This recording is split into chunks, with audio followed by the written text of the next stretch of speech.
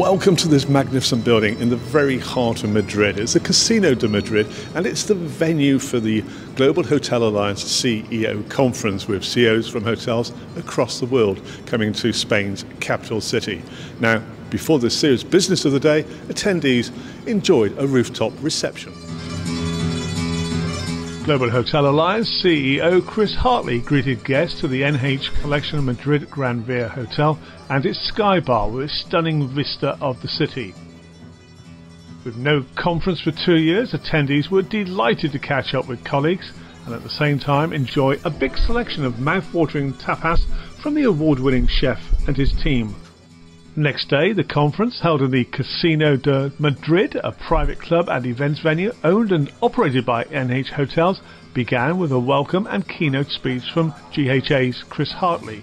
NH Hotel Group will immediately become our largest member brand. NH Hotel Group with its 3 brands, NH Hotels, NH Collection and now. Followed by a press briefing on the official joining of NH Hotels into the Alliance, along with the migration of NH Rewards into the GHA loyalty program and becoming NH Discovery. GHA now grows to over 800 hotels. NH themselves have 3 brands, and those 3 brands represent about 350 hotels. And in a few days from now, that means our GHA Discovery members will be able to be recognized and rewarded in all of NH's hotels across here in Spain.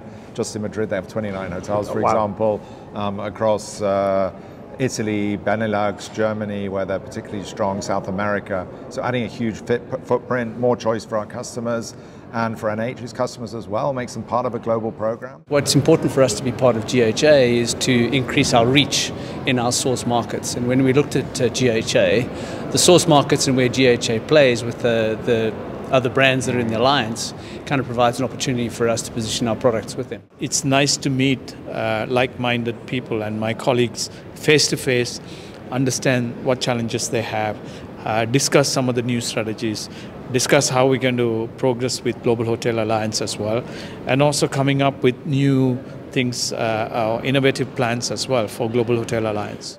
A very busy conference day indeed, and with CEOs attending from different continents, from right across the world, plenty of insights provided on current travel trends. And it was, the biggest insight really was the fact that leisure travel is bouncing back quicker than business travel. So, a very informative conference here at this magnificent building, the Casino de Madrid, which is operated, by the way, by NH Hotels, who joined today the Alliance. I'm Phil Blizzard, Breaking Travel News, London.